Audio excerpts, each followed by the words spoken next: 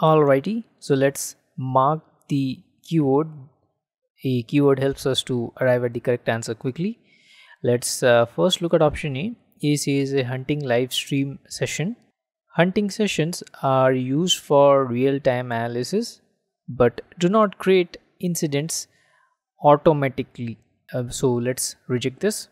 Don't just pass your ID certification, instead pass with flying colors with my keyword tricks included in the PDF exclusively for Diamond members and above.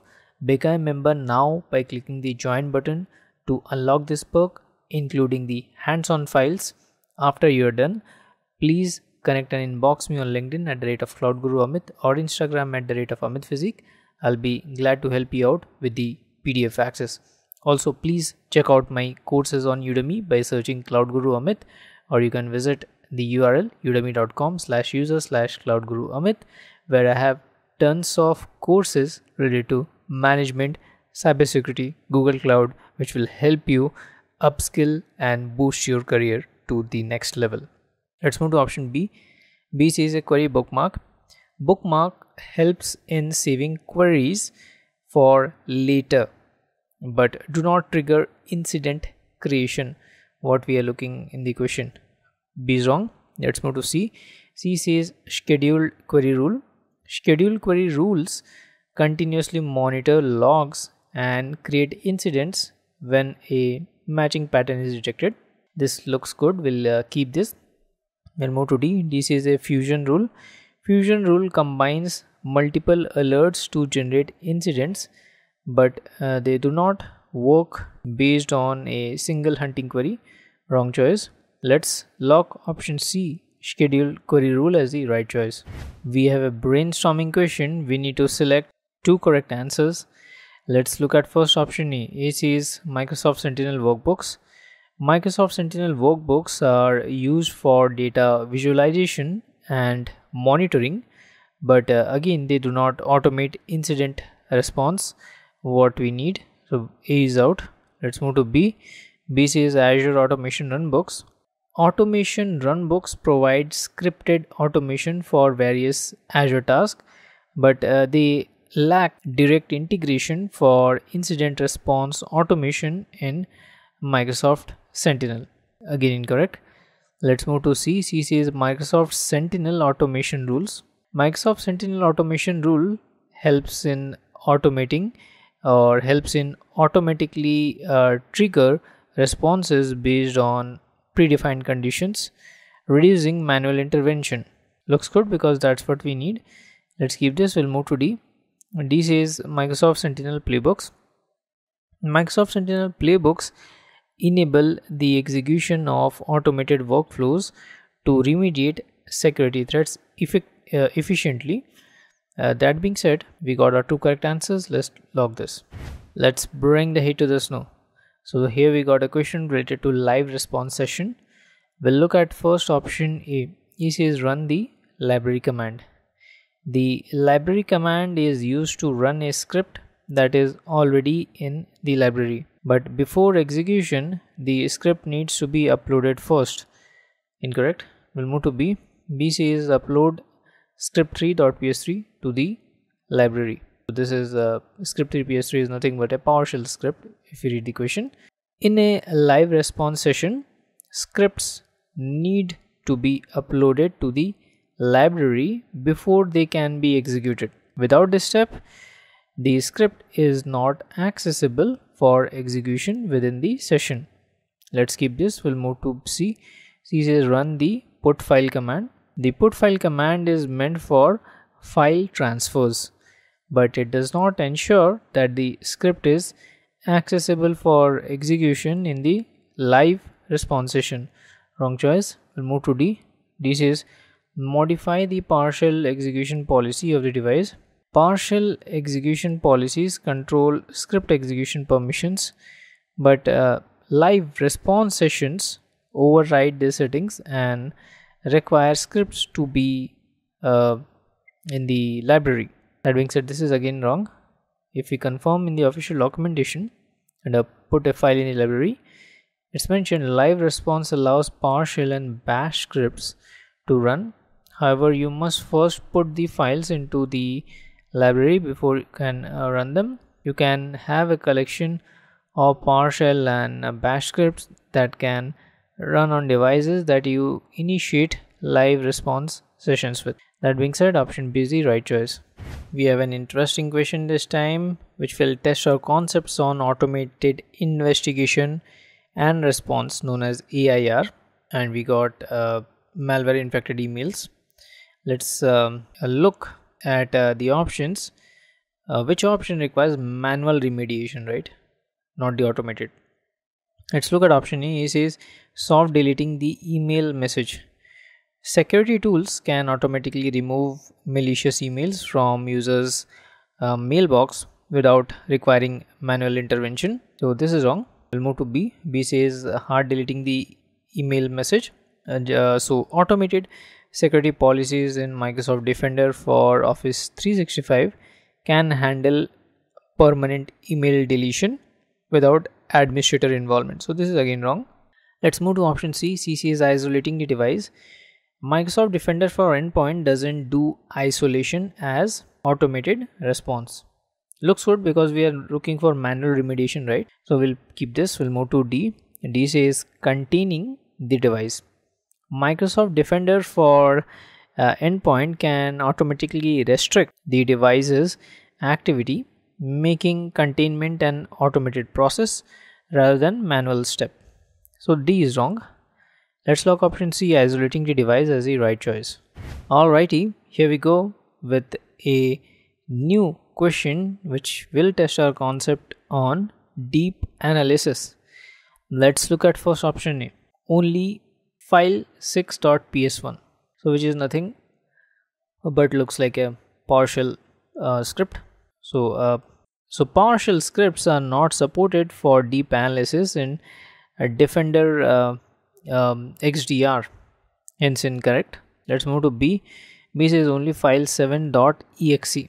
Only submitting an executable file, that is exe, does not utilize the full capability of Defender XDR, which also supports DLL analysis. So let's for now remove this. We'll move to C. C is self-explanatory because only DLL, that is dynamic link library file, overlooks potential threats in executable files, what we have rejected in previous options like option B, which could also be paired with. So this is again wrong. Let's move to option D, that is exe and DLL together. So executable and DLL.dll files can be submitted for a deep analysis because Defender XDR evaluates them for potential security threats. That being said, option D is the correct choice. If you look at the official documentation under deep analysis, it's mentioned deep analysis currently supports extensive analysis of portable executable PE files including .exe and .dll files. Looks good. Let's lock option D as the right choice. Alrighty, here we go, where we need to identify all entities affected by security incident. Let's look at option A. It says investigations. Investigations tab provides tools for analyzing attack pattern but does not focus on listing affected entities. What we need. A is wrong. Let's move to option B. B says assets. Assets tab displays managed devices and accounts but does not highlight entities impacted by a specific security incident. So again wrong. Let's move to C. C says evidence and response.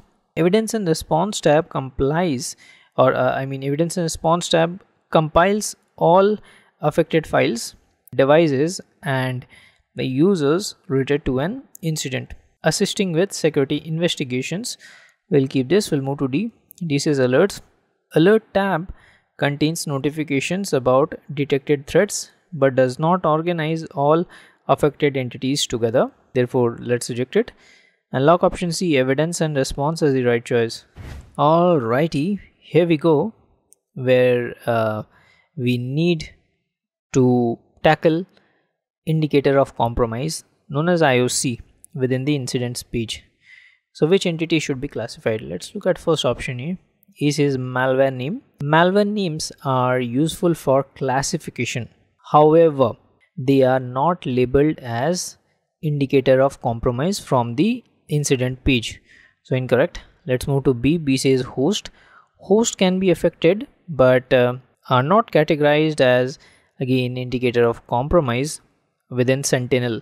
So this is wrong. Let's move to C. C says user account. User accounts may be compromised but are not labeled again as indicator of compromise in Sentinel. So wrong. Let's move to D. This is IP address. IP addresses involved in malicious activity can be classified as indicator of compromise for threat detection in Sentinel. That being said, option D is the right choice. Okay, so now let's test our concepts on collecting a list of install programs. Let's look at option A. It says execute an advanced hunting query on device process events dataset. Device process events dataset contains process related events but does not provide a complete list of installed programs. Incorrect. We'll move to option B. B says execute an advanced hunting query on device TVM software inventory dataset. Device TVM software inventory dataset contains software inventory data, making it the appropriate choice for retrieving installed program details. Let's keep this. We'll move to C.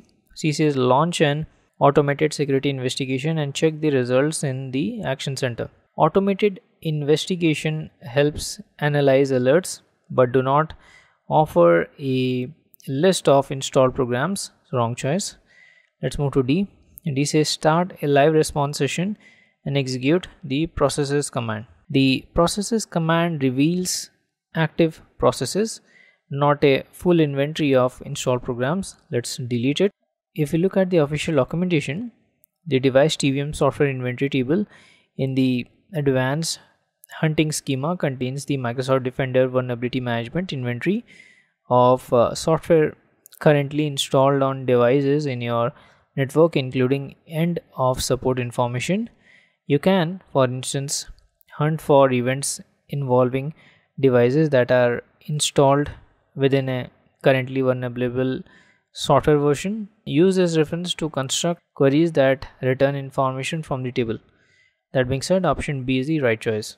Let's bring the heat to the snow. Here we got a question where the 3 key identifiers associated with the incident has been identified.